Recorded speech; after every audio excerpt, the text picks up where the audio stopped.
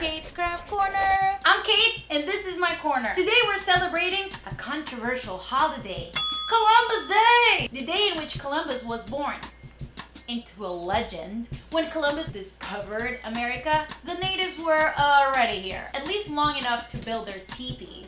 And if they're anything like me at camp, that was at least a full weekend. I may be bad at camping, but I'm really good at giving up. Speaking of camping reminds me of that time my whole family went camping and my mother, this classy lady, called me in while she was number twoing and she said, "Look, Kay, I'm making you a twin brother." She was referring to a turd.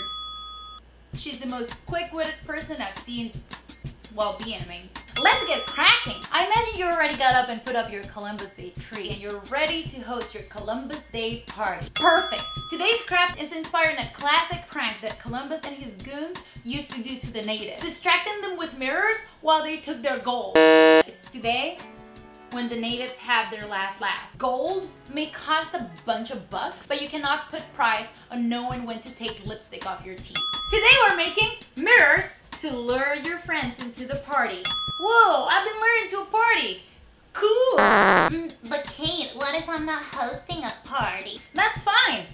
You can use the mirrors to lure your friends into walking into poles, traps on the ground, and just playing circular around. Here's what you're gonna need. Sticks, thread. For the sticks, you can just collect twigs from the ground. It's fall, so no need to whine about it. Okay. Step 1. Make sure this stick won't break easy. Step 2. Tie the thread to the stick.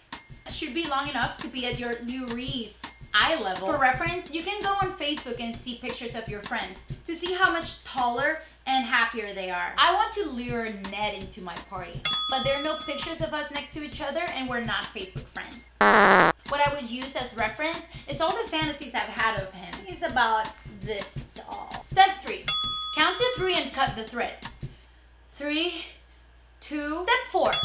Tie the thread to the mirror's hole. If your mirror doesn't have a hole, do not panic. We're gonna use the most delicious kind of glue.